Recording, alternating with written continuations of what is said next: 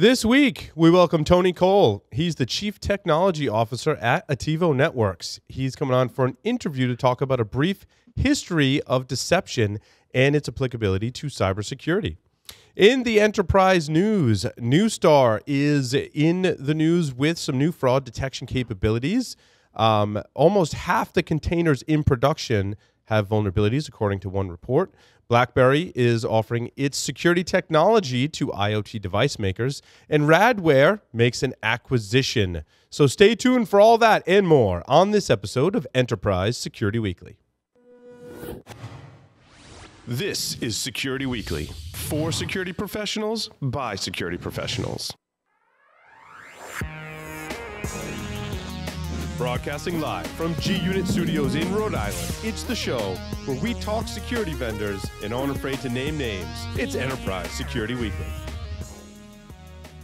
The greatest threat to businesses today isn't the outsider trying to get in. It's the people you trust, the ones who already have the keys, your employees, your contractors, and privileged users. 60% of online attacks are carried out by insiders. To stop these insider threats, you need to see what users are doing before an incident occurs. Observit combats insider threats by detecting risk activity, investigating in minutes, effectively responding, and stopping data lost. Give it a test drive at observit.com/securityweekly.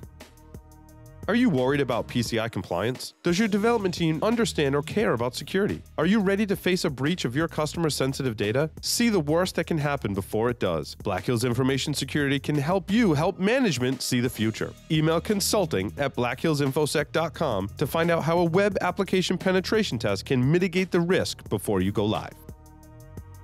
Welcome, everyone, to Enterprise Security Weekly. This is episode 121 for January 9th. 2018. I'm your host, Paul Asadorian, joined remotely by Mr. John Strand. John, welcome.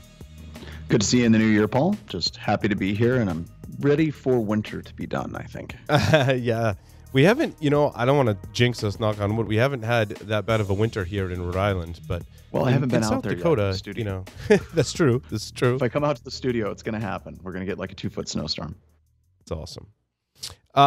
So RSA Conference 2019 is, of course, the place to be for cybersecurity data innovation and thought leadership, March 4th through the 8th. I will actually be there speaking about, I actually just realized what my topic was. I knew they accepted one of my talks, and I didn't know which one. It's actually my one on container security, which will get a facelift and be presented at RSA, which is pretty awesome. John, I know you'll be out there at RSA, correct? I will be. I think I'm presenting twice, and I'm running 2 tables, so it's going to be a busy week. Awesome. Yeah, we'll be doing interviews with people. We do have a discount code. You can go to rsaconference.com/securityweekly-US19. You can register there and get $100 off with the discount code 5U9SWFD for $100 off. I would like to welcome Tony Cole, who, like I said earlier, he's the Chief Technology Officer at Attivo Networks. He's a cybersecurity expert, more than 30 years of experience. Tony, welcome to the program. Thank you very much, Paul. John, appreciate it. So happy to be here. You bet. Yeah, nice to have you, Tony. You've worked in the industry for some time. You've been at FireEye, McAfee, and Symantec. Is that right? That is, and people wonder how that happens. Yeah, that's really amazing. That's awesome. It must be good to finally step out from the small companies. I actually ended up at 2 of those via small companies, so I see. Awesome. It's nice to be out in the startup world again, having fun. And so, Tony, tell us a little bit about your role at Attivo Networks today. So I joined a little less than a year ago, March of last year, and I own strategy and vision for the company. And that's across the product side, for vision, strategy on development of what our platform looks like in conjunction with a phenomenal engineering team we have and product management team, and integrating my knowledge of the industry with our customers' vision of where they'd like to see us go, what we know about the threat actors, and tying all of that together to actually continue driving us in the correct direction, so to have an impact. Fantastic. And now, Tony, you're speaking at InfoSec World coming up, which we haven't mentioned yet, but I know I am on the advisory board for InfoSec World. I really like the conference quite a bit. I think it's a great mixture of community and industry coming together. What are you speaking about at InfoSec World? I'm talking about cyber deception as well. So, and I think my title on that one is, I do these so often, it's hard to remember sometimes. Deception, luxury, or lifeline. That's what it is. Nice. So, Tony, we want to talk a little bit about the history of deception. Citron, we talk about this quite a bit on the show. And I think it's really solidified itself as a true category in cybersecurity. However, I feel like there's still a huge percentage of folks out there that still think of it as a honeypot and are very confused about all the different options and what it really means to have some type of deception technology in your network. So take us through some of the history and kind of how we got to where we are today.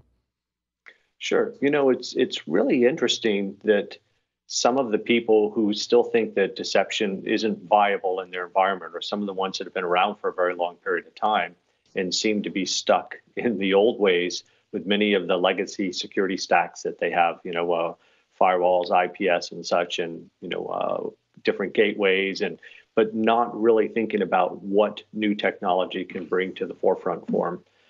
So deception, to shorten a very long story, is really interesting because it's been so successful in the physical realm, it having an impact in military battles, in sports, across the board.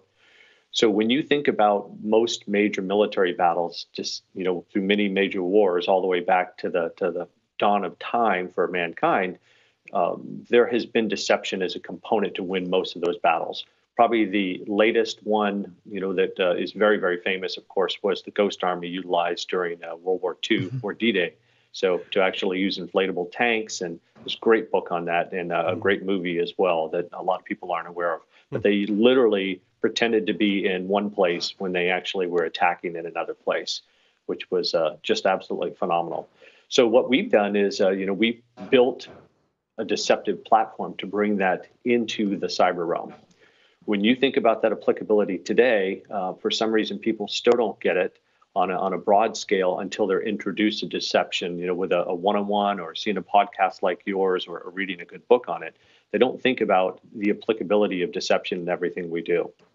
Football fans, today, when they watch their team go out there, that offense is trying to pretend they're doing one thing while in actuality they're doing something else. Yeah, I mean, being a Patriots fan, and of course everyone's going to hate me for that, right? But when they do a trick play, it's not only fun to watch, but it's a really cool application of deception.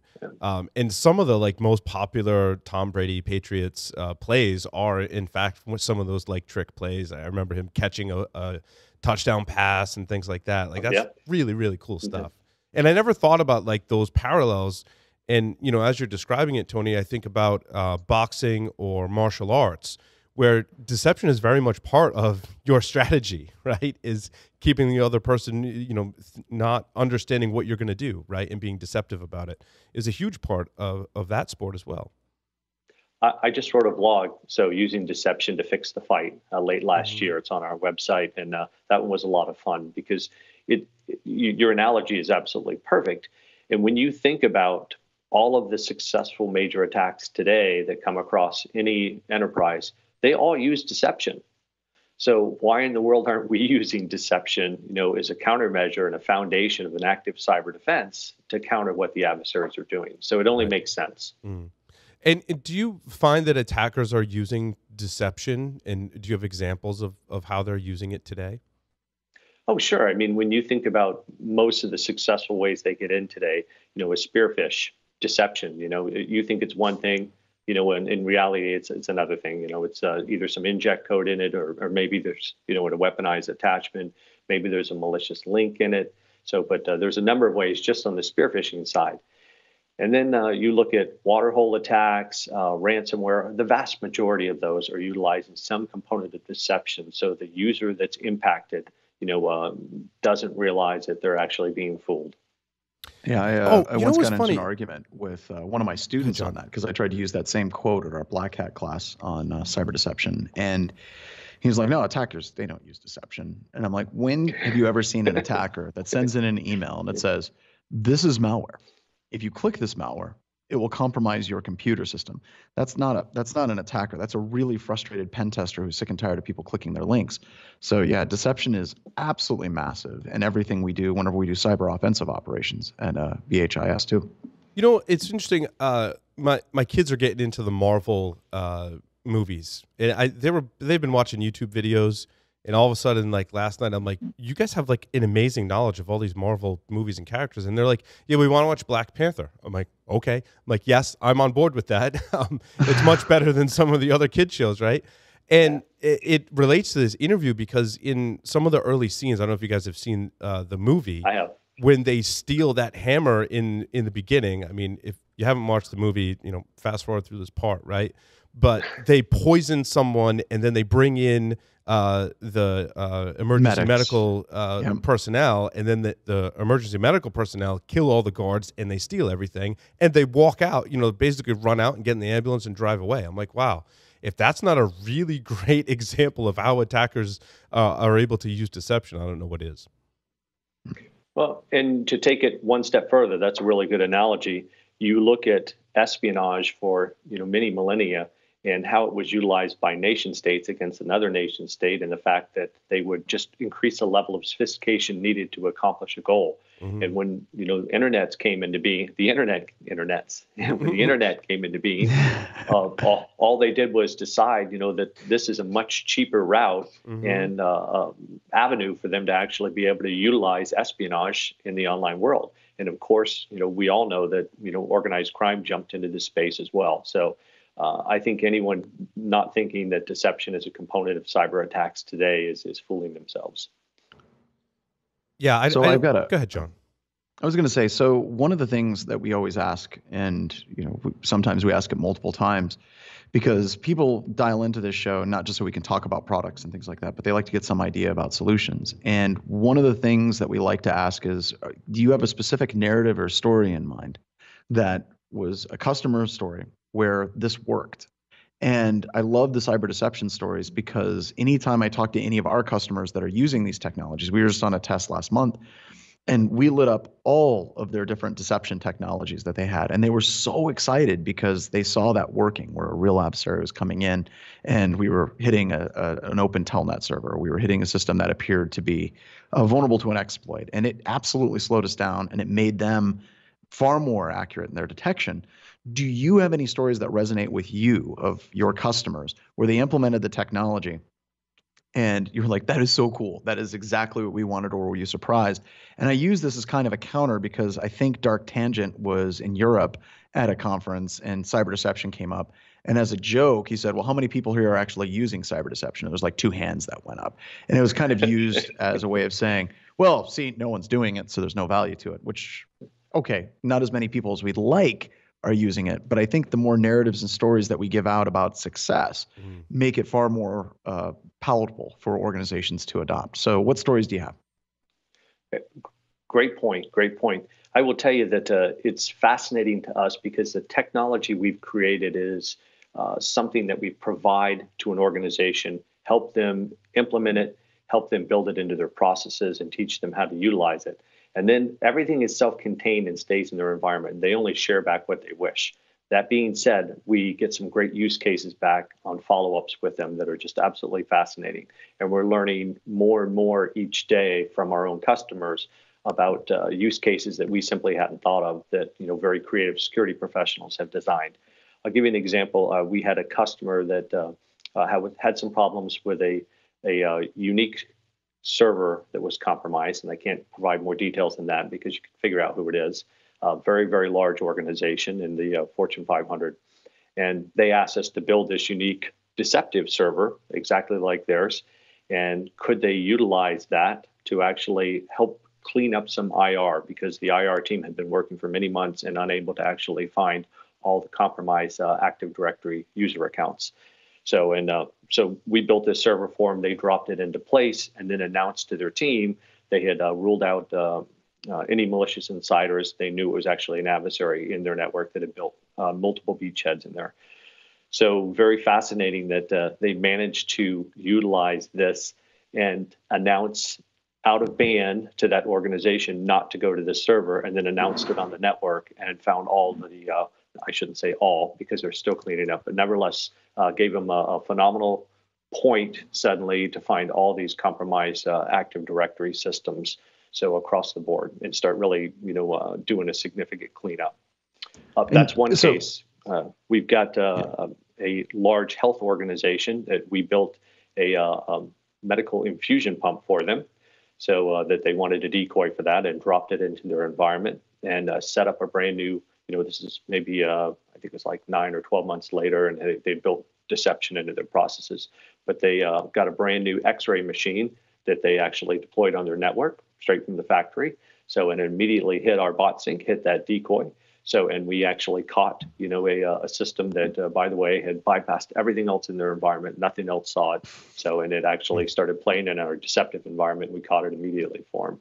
There's a tremendous amount of use cases that we're getting from our customers. It just makes this so much fun.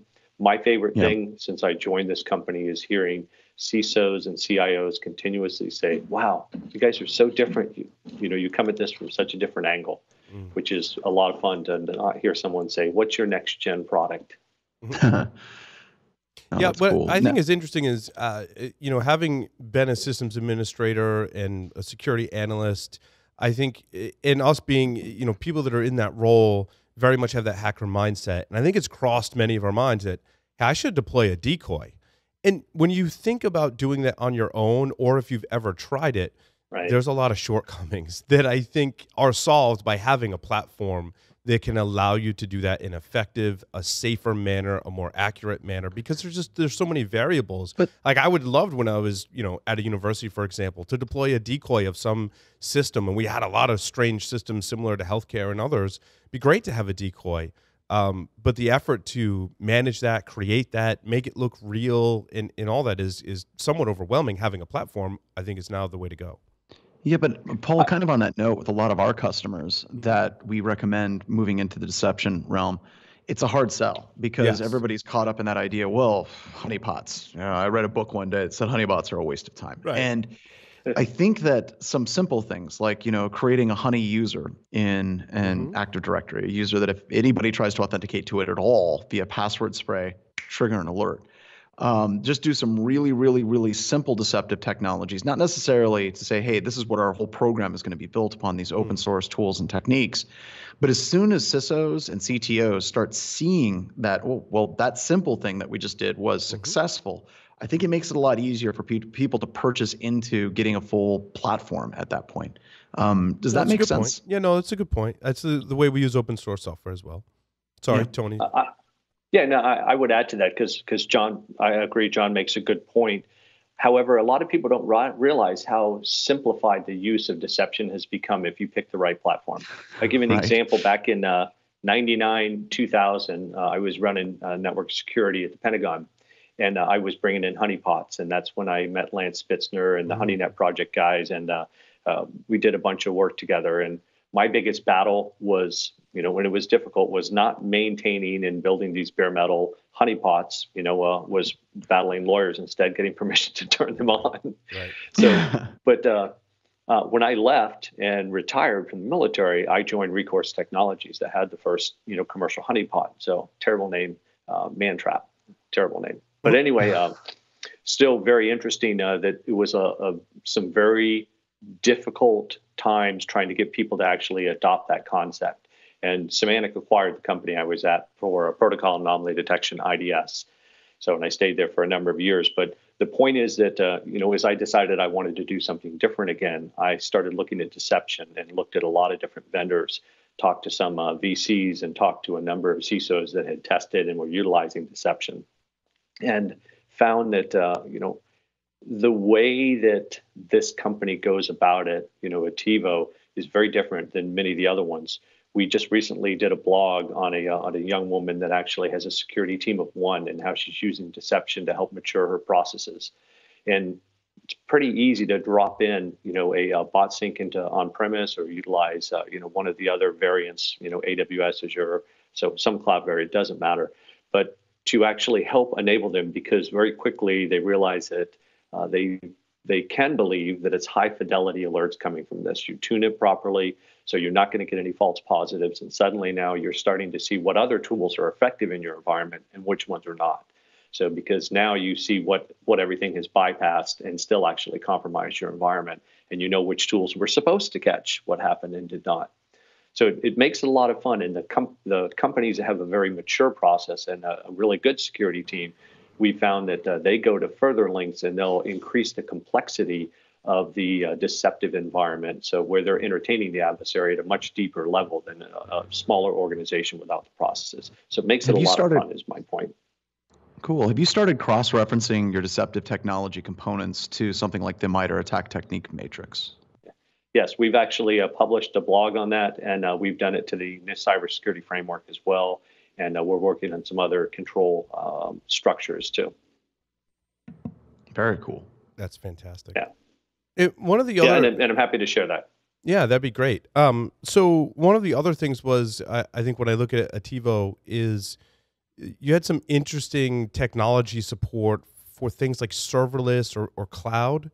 Could you kind of expand upon that? Because I think that technology, in my mind, when I first started playing around with containers, I'm like, wow, this makes it really easy now to create deceptive, items. It's still, I felt like I needed a platform. As if you've ever taken an application and put it in a container, it's why I don't have much hair, I think. But there's some really cool technology advancements you've made in that area.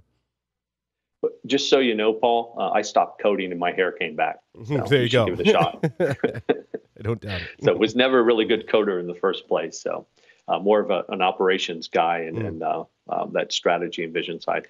But no, you make a great point. So we've come a long way in a very short period of time. It's a very mature platform. And one of the things that we spend a lot of cycles on is not only looking at the adversary and focusing on the threat intelligence side and where they're going, but also with our customers to see where our customers are going with their environment. So we've actually created a deception for serverless environment, deception for containers as well. And we continue to add components onto that. So as people actually migrate their environment in new directions, once there's a decent business case for it. So I think that we'll see more and more in that space as we see more and more customers move that way. That's what led us to the AWS, Azure, and Google side, for a cloud environment. So as well as we still have a tremendous amount of customers that nope, we want an appliance. And if I could, gentlemen, I wanted to mention one other thing that I thought both of you would find very interesting.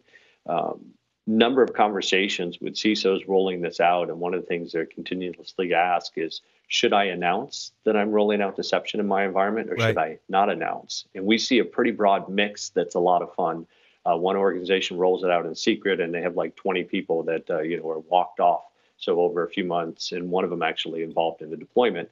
And we have others that will go out and say, hey, we're rolling out deception. Be good. So follow the policies, even if we don't have a security control we're watching.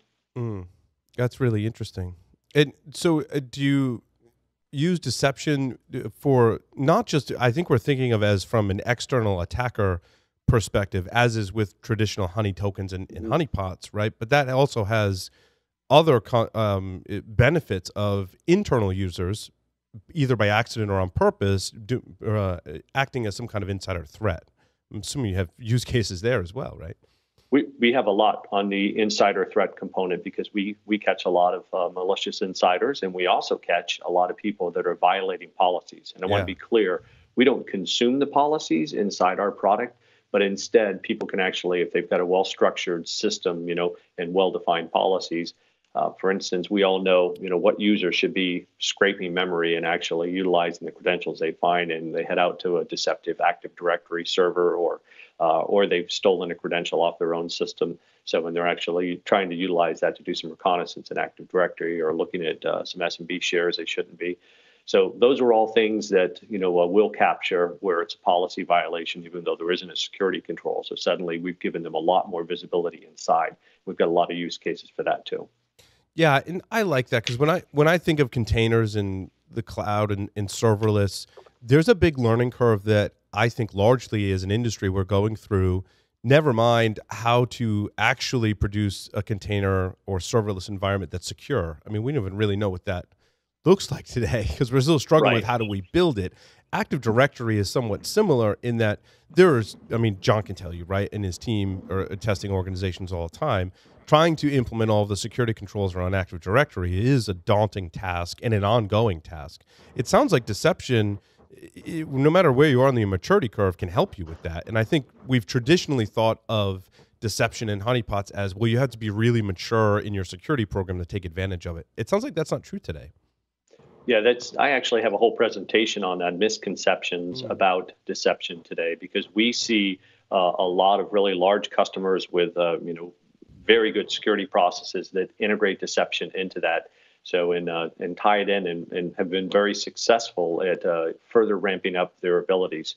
But we do see a lot of organizations too that have very limited capabilities that very quickly start to find problems inside their environment. And I'll give you an example. One that's kind of a fun use case is we've got a number of customers that have deployed deception in their own environment, liked it, built it into their processes, and as they continue to grow, and this is one of them's a Fortune 50 company, so they've started utilizing it for mergers and acquisitions as well. So here they're buying smaller companies that may not have those processes along with their red teaming activities. They'll deploy deception in that environment to see how compromised the environment is and where it needs to be cleaned up before they connect it to their own enterprise. That's really awesome. Yeah, and with containers too, we were speaking on a show earlier, I think it was Business Security Weekly, about making those decisions to move into a purely hosted container environment, right? It's actually a decision that Security Weekly we're faced with today. We're doing the kind of baby steps where you stand up a server in AWS and then you put Docker and containers on top of it, because the learning curve to go to something like an ECS from Amazon is, it's a pretty big learning curve. And I'm like, well, when we figure that out, like how many hard lessons are we going to learn about security when we do that? Because a lot of effort's going to be put into just getting it in production. Having something like deception in that environment makes it a little easier to make that decision to push into that environment, because I think there's a cost savings. Matt Alderman was saying there's a 25 to 30% cost savings if you're moving into a hosted container or serverless environment for your applications. Very much want to take advantage of that, but some of my hesitation are security concerns. I would agree with you. It's always difficult when you're handing off some of that to another organization. It's fascinating just jumping onto AWS's website and reading all their security manuals that they have in there. There's a lot. Yeah. So we all know, everybody in this, on this podcast knows that, all the compromises we see around S3 buckets. So that's not Amazon's fault. That's, the customer that put it up there. They own the security for it. So that was one of the reasons why it was so important to us to continue to move down that path and do the deception for serverless environments, for containers. We cover S3 buckets as well, so that we can actually, wherever a customer is moving, we can touch them with deception and actually look for, anomalous activity. So, and that's the fun thing about deception when you're building this out. People say, well, how can you show me that the alerts are high fidelity? Well, you know what? It's a deceptive decoy system. So, in any touch of these systems is an anomaly in of itself, and it should be all hands on deck. So that, or you have a misconfiguration, fix it, and then right back to statement one. Right. You don't want to say like zero false positives, but it's pretty darn close. Yeah, and you're right, because there are false positives here and there. None of us can stop Nick from blowing up. Somebody actually whitelisting, so a pen test tool, so a red team tool, and they change IP addresses, they change tools, they do a new plugin. Sure, absolutely, there's going to be false positives here and there. But I'm just saying, in comparison to security tools that are out there today that we utilize on a daily basis, people generally consider us extremely high fidelity alerts. That's awesome. John, any questions for Tony? No more questions. It's just always happy anytime we get any vendors with cyber deception in play. Paul and I have been behind this for 8 years now, and just wish you guys the absolute best of luck. Absolutely. Well, appreciate it. And if you hadn't heard, we were number 31, so on Deloitte's fastest growing technology companies in North America. So at the end of 2018. So it's going well. That's awesome. And I'm assuming people can go to attivonetworks.com and find the blog. You mentioned several blog articles that I think would be interesting for our audience. Yes, attivonetworks.com, and you'll see a link in the top right corner of the page for blog. They can follow me on LinkedIn or Twitter. I'm no hacking on Twitter, and try to stay pretty focused on deception most of the time. Awesome. Tony, thank you so much. All right. Thank you, Paul. Thank you, John. Appreciate your time today. It was fun. Absolutely. Thank you. With that, we'll take a short break, come back, talk about the enterprise security news. So stay tuned.